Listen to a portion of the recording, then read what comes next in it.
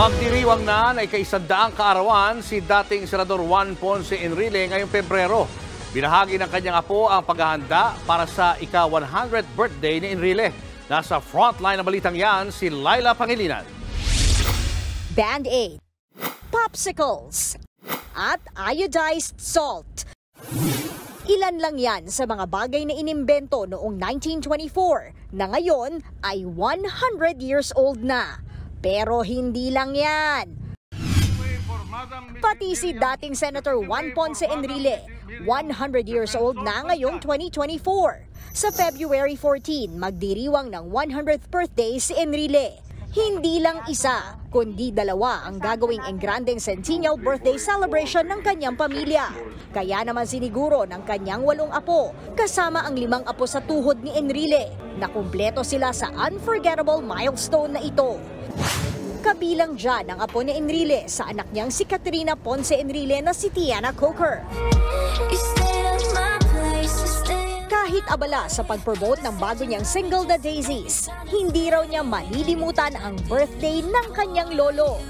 You know, 100 years is just such an amazing accomplishment, and not everyone in the world can say that they have reached 100. So Kwento ni Tiana, may ilan siyang napansin sa pastime at eating habits ng kanyang lolo kaya nananatiling healthy.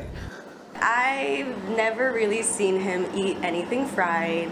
He's always drinking warm water. He's just very healthy. Soups, lots of seafood, and he also makes sure that he keeps his mind stimulated. So he's always reading, always writing. He's always playing his games on his iPad, puzzles and stuff like that. Madalas din nagawing biro ang edad ni Enrile sa pamamagitan ng memes. Hirit nga ng ilan, naabutan pa raw ni Enrile ang dinosaurs dahil sa kanyang katandaan. Ang lahat ng yan, nakakarating daw sa dating senador. You know, we share it, we have a family group chat, and we're always kind of laughing at all the memes about him. Like the dinosaur one, yeah.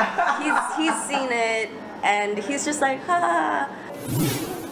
Sa kanyang 100th birthday, sigurado raw na may ibabahagi na regalo si JPE sa mga dadalo.